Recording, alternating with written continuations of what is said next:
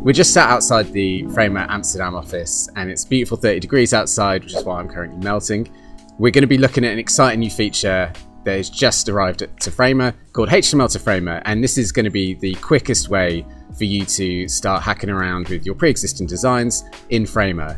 The new Chrome extension allows you to copy and paste elements from any page and paste them straight into your project, and you can just start going from there. So we're going to be talking to Ado, who is the product designer behind the project, and he's going to tell us all about it. So Ado, can you just jump straight in and briefly explain what HTML to Framer is and what it allows users to do? Yes, absolutely. If you already have a website made with code or with WordPress or any other website builder, the extension allows you to easily copy it and paste it into Framer.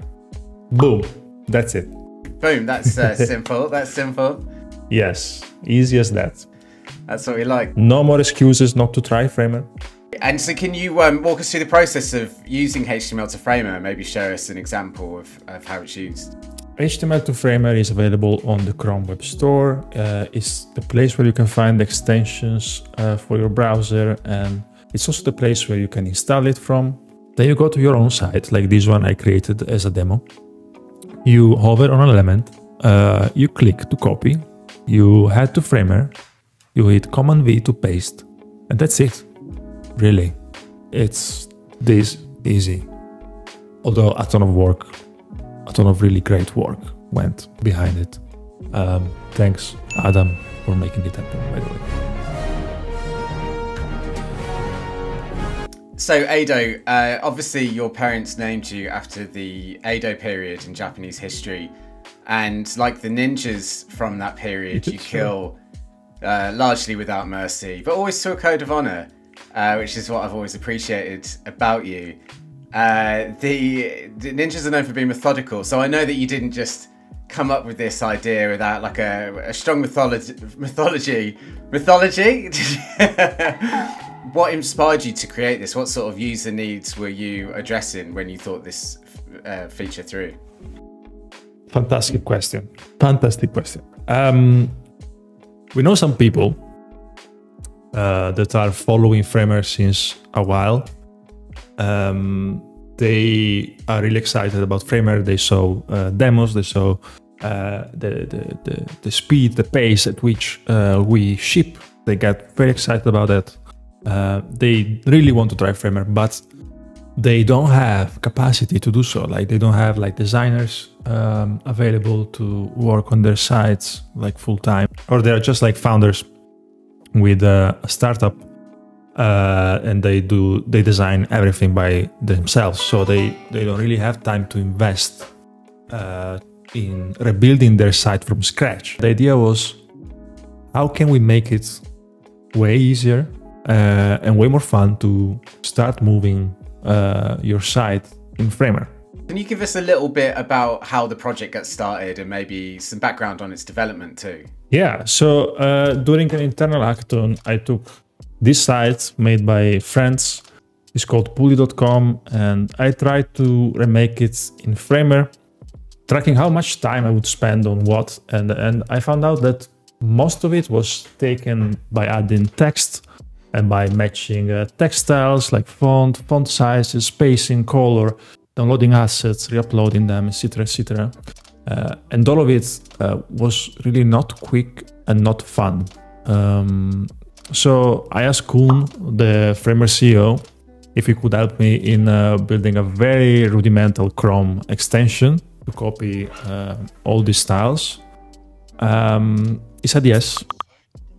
So essentially, this was our very first exploration. It would just list like all the styles, all the CSS styles of an element that you would hover on.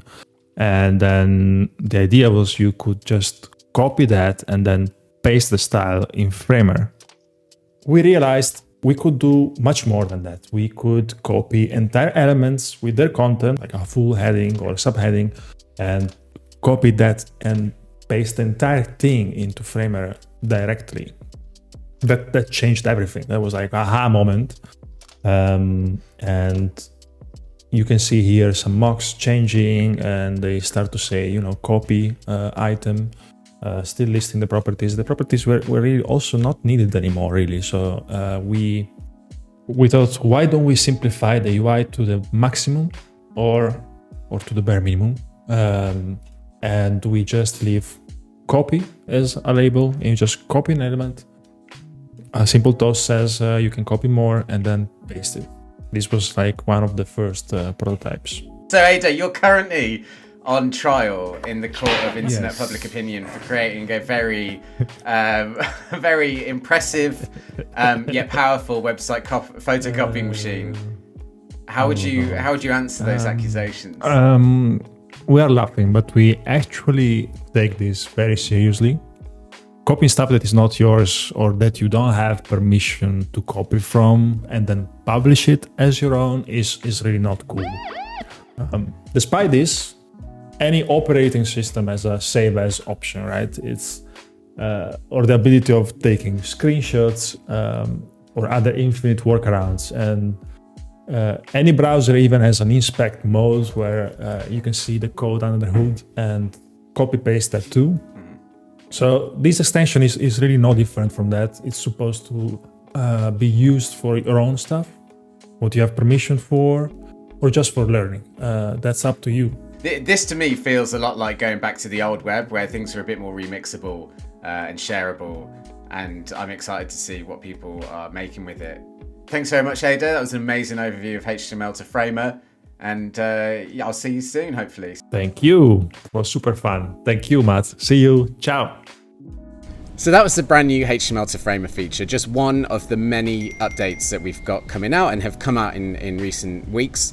Our release cadence is you know, it's hard to keep on top of it, and I say that as someone who works here. So make sure to follow our Framer Twitter account and visit framer.com/updates to have any chance of keeping on top of these updates. How hot is it in Barcelona at the moment? I'm not in Barcelona actually. Oh yeah, you're not. Still Sorry, you're very not. hot. Wait, are you not in Barcelona? No, of course. You're in the middle of nowhere, in Italy. I just cut that, Monica. I didn't like it.